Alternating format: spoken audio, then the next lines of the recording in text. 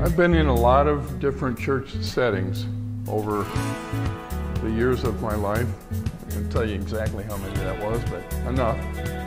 And there's a verse in the scriptures that says, where the Spirit of the Lord is, there's freedom. Amen. And you know what? You guys get it. You guys get it. The freedom of the Spirit is here. But I'm going to go back a few years to a story that when I was around 13, and I was raised in the city of Chicago, and back then the dinosaurs roamed the landscape, and some of you know, Gary, you were there.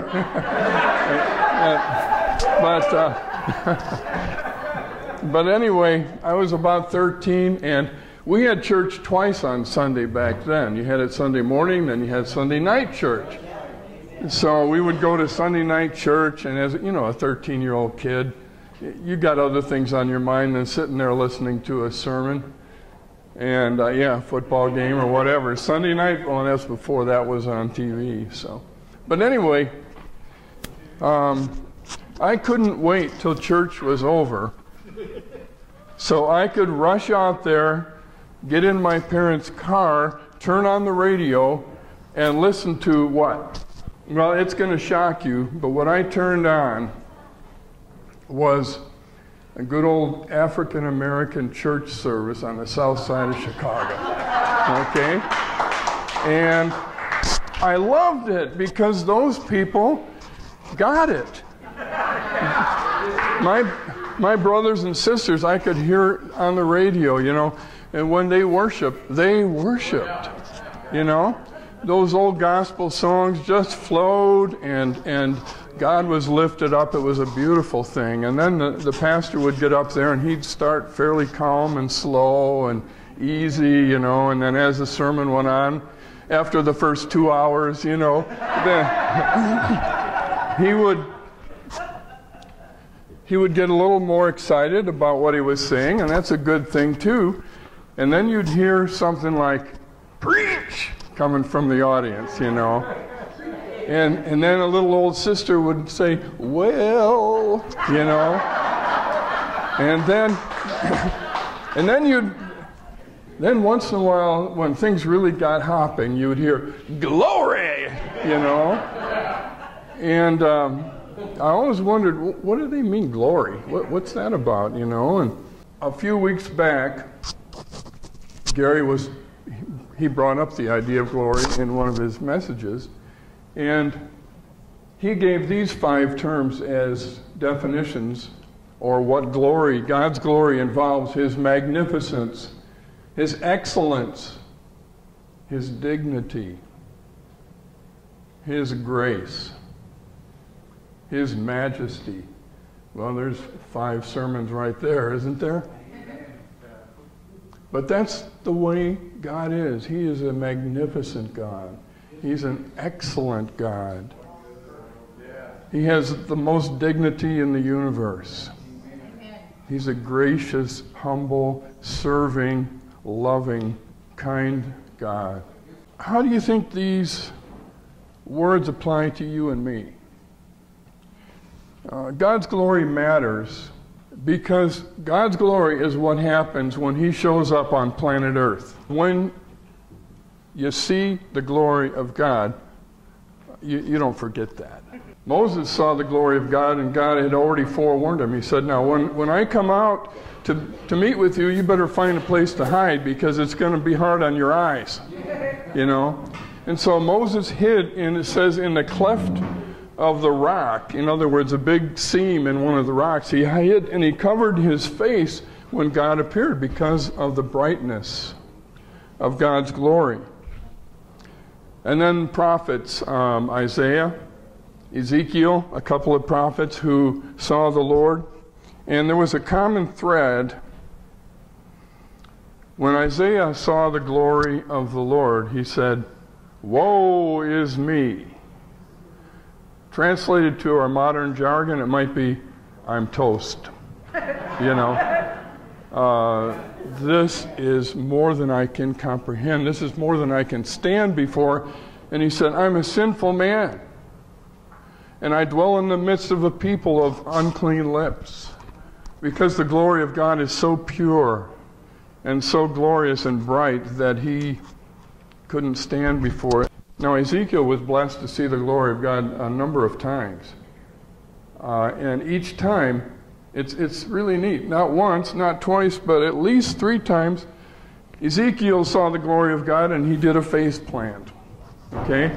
He went flat on his face before God in humility. Not because, God knocked him down, but because it was so awesome that he fell flat on his face and worshiped God. And then there was the time when there were some shepherds out on the field tending their flocks by night, and it says the glory of the Lord appeared unto them, and the angelic hosts were saying, glory to God in the highest, and on earth peace, goodwill towards men. The shepherds, says they were sore afraid in the King James Version. That means they were scared. They just had to be told, fear not. Don't be afraid, you guys, because this is good news. There was a time when Jesus took his disciples, Peter and James and John, and he said, come on, let's go up on this mountain, because I want to show you something. And they went up on this mountain, and it said Jesus began to glow like the sun. And his garments, his robe became a brilliant white. And Peter, James, and John, faceplant before the glory of God. So we could go on and on. The resurrection of Jesus, Saul on the road to Damascus, experiences of the glory of God. And then in Revelation, right at the very end of Revelation, it says that when the glory of the Lord appeared before the throne, there was peace, there was beauty, there was brilliance, there was tears being wiped away, no more sickness. And right in the middle of the whole thing was a lamb. A lamb as he had been slain for you and me. And you know what? Because that lamb is in that position, the glory of God is not scary anymore. The glory of God is here this morning. And we've experienced it as we've worshiped the Lord. God doesn't keep his glory strictly for himself. It does say in the scripture he will not share his glory with any other gods, because there ain't no other gods. But he is so kind and gracious that he'll share his glory with us. That is an awesome thing. So let's take a look at some scriptures and how this plays out in the Bible, and more importantly, how you and I can get in on the action of God's glory in Davenport, Iowa. Think about it like this. Do you know what a tapestry looks like? What's a tapestry? If you look at the mosaic or the tapestry, and each individual stitch in that tapestry represents you and me. So you're a stitch, you're a stitch, you're a stitch. We're all in stitches, I guess. And when one thread is missing, it loses some of its beauty. It loses some of its glory. And so God had this idea, the big picture, that he was going to do a tapestry over the ages, from day one until the last day. And he was going to take people and he was going to stitch them into that tapestry. In the center of that is Jesus Christ. But you know what? Without one of those stitches, it's not complete. And so you and I have just the high privilege of being a part of the glory that God is putting together in this big picture that he's painting. And all through the Bible, God promises us things about his glory that directly affect you and me today. Not just some theory about theology but an actual experiential part of God that He wants us to know. God has made some promises, and during the worship this morning, I was just thinking of how we were singing, "Yes, Lord, yes, Lord, yes, Lord." And it reminded me of something Paul wrote in his letter to the Corinthians, and he said that in Jesus Christ, all of the promises of God are yes. There's no no's with Jesus. All of the promises of God are yes. And so if you want to see God's promises fulfilled in your and my life, go to Jesus and find out about it. Go to Jesus and invite Him to respond based on what God has said. When it comes to God's glory, what did He say He would do? And then this is something you can, take to the bank. God said it. Count on it. Count on it.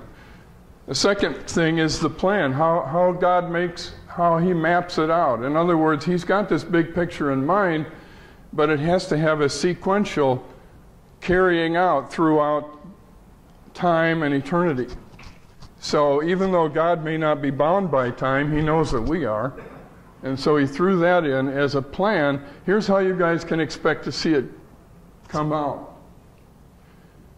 about His glory. And the third thing is the problem, why humans fall short. So God has this big, awesome plan for each one of us, and then we're going to see why we miss out. And then the last thing is the process, because God does get His way. Even when we screw up, He still gets His way. Let's look at, first of all, the prophecy. What does God say that He's going to do? So the Lord said, I have pardoned them according to your word. But as I live, all the earth will be filled with the glory of the Lord. And blessed be His glorious name forever.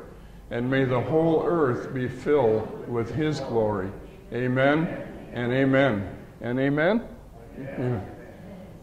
For the earth will be filled with the knowledge of the glory of the Lord as the waters cover the sea. And every created thing which is in heaven and on the earth and under the earth and on the sea and all things in them, I heard saying, to Him who sits on the throne and to the Lamb be blessing and honor and glory and dominion forever and ever. So there's 4 scriptures here from the early times until a time that's still future. And what is the common theme in all 4 of these verses? Did you catch it as you went through? Glory, yeah. Something about the glory of the Lord, though. It's going to fill the earth. But you know what? He's already showing us a lot of His glory. And you just got to look for it. You just got to have eyes for it. There's an old saying that says, seeing is believing. Well, let's try this. Believing is seeing. Believing is seeing. And when we really know that God is there, and when we really know that God's going to move and that God is going to reveal Himself, you know what? He does. Not always in the way that we're hoping for or that we're thinking that He should, but He will reveal Himself. And so He's got this awesome prophecy that everything is laid out. So you can take that to the bank. You can count on that. His glory will one day fill the earth. All right, then there's the plan. How's God going to get this done? If He's told us what He's going to do, and now He's going to tell us, all right, here's how I'm going to do this. And so let's go to another scripture, and it goes all the way back to day 1 or before. In the beginning, read, was the Word, and the Word was with God, and the Word was God. He was in the beginning with God. All things came into being through Him, and apart from Him, nothing came into being that has come into being. And the Word became flesh and dwelt among us, And we saw his glory, glory as of the only begotten from the Father, full of grace and truth. Okay, so here we see that back in the beginning, there was a person who was known as the Word of God, not just a spoken word. This is a person who was with God and was God. Who is that person? Just like in Sunday school, that's always a great answer, Jesus is the Word. And what does it say that the Word did? The Word became flesh and dwelt among us. Some translations say he camped out among us. And you know what? He didn't decide that he was going to come and have a $3 million mansion.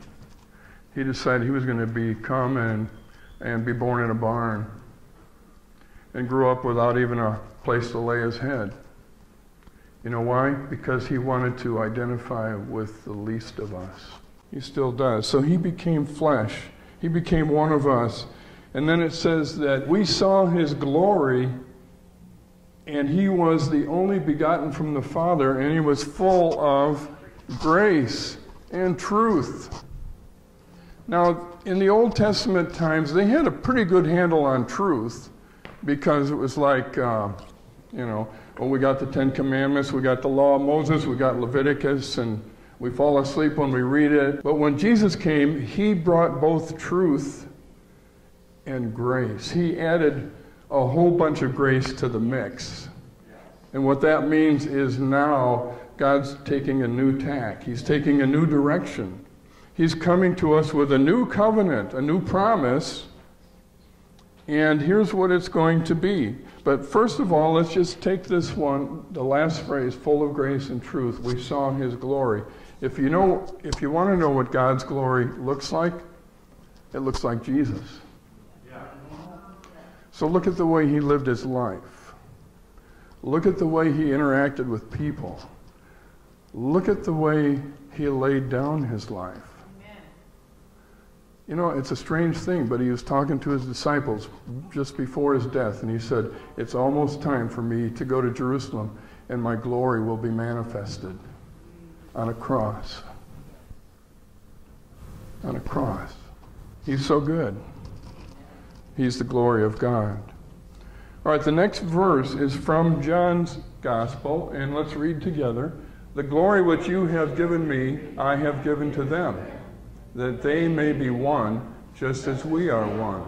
I in them, and you in me, that they may be perfected in unity, so the world may know that you sent me and loved them, even as you have loved me. So what did God do with his glory when the Word became flesh and camped out with us? Did he keep it for himself? What does it say? He gave it to us. He gave it to us. Now, we really deserve that, don't we? I mean, how awesome we are, and we've never done anything wrong, never stepped on anybody's toes. So, yeah, we ought to have a piece of the action, right? Maybe not. Okay, the next verse is from 1 Corinthians, where Paul's writing to the church there, and let's read together. Whether then you eat or drink or whatever you do all to the glory of God. So how are we going to do that? Why is this hard? Why is it hard to do everything you do to the glory of God? You can either redefine glory and make it mean something worthless, or you can say, I can't do that. So how are we going to do that? Let's look at the next verse, because this gives us a clue why we have such a hard time doing it. The problem: for all have sinned and fall short of the glory of God. Now there's two quick things. I mean, that's pretty self-explanatory, isn't it? We don't need to spend a lot of time on that. All of us have sinned. All of us fall short. Just one thing is that puts us all on the same playing field. There isn't a one of us that has a better, recommendation for God's glory than the next guy. But the second thing about it is that the word fall short, you don't really get as much in the English, but in the original text, it meant continually fall short. Not just once, not just twice, but all the time. We fall short of the glory of God. So, we've got a problem because he wants to do this thing, and here we are messing up all the time. So, if we constantly fall short of the glory of God, and God has said through Jesus, I've given them your glory, then what's the rub there? How is that going to happen? How is that going to work out? God says, let me handle this. Let me handle this. You've tried long enough, and you've messed up long enough. I'll take care of it. And here's how I'm going to do that, the process. When God gets his way, let's read this verse. God has chosen you from the beginning for salvation through sanctification by the Spirit and faith in the truth. It was for this he called you through our gospel, that you may gain the glory of our Lord Jesus Christ. Such is the confidence that we have through Christ toward God, not that we are competent of ourselves to claim anything as coming from us. Our competence is from God, who has made us competent to be ministers of a new covenant, not of letter, but of spirit. For the letter kills, but the Spirit gives life. Now the Lord is the Spirit, and where the Spirit of the Lord is, there is freedom. And all of us, with unveiled faces, seeing the glory of the Lord, as though reflected in a mirror, are being transformed into the same image from one degree of glory to another. For this comes from the Lord, the Spirit. Okay, there's a lot there, and we're not going to take a whole lot of time to unpack that, but just to know this, that this is an amazing process in which God is making known his glory in the world today. It's not very often anymore that somebody is walking out at night and all of a sudden angels burst out and bright lights and all that stuff. Because God has a plan, a process that he's working in you and in me to show that glory in a new and an exciting way, that he can take broken, lost people and he can show what he's like. And so what we have to ask ourselves, I think, is where am I in this process? Where am I in this process? How much glory is rubbing off on me? Have you ever seen a little caterpillar and watched it go through its process of what they call metamorphosis? It starts off as an ugly, green, slimy thing, and when it's all done, it's a butterfly. And it's kind of a really good analogy of what God can do in us.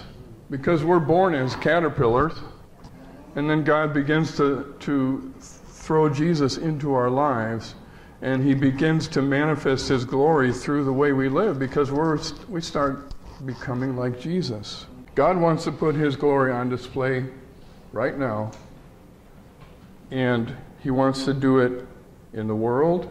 He wants to do it in the Quad Cities. He wants to do it in the city of Davenport. He wants to do it downtown Davenport. He wants to do it in your personal life. What we need to do is understand that it's not about our ability, it's about God's ability. He's the one that's going to do it.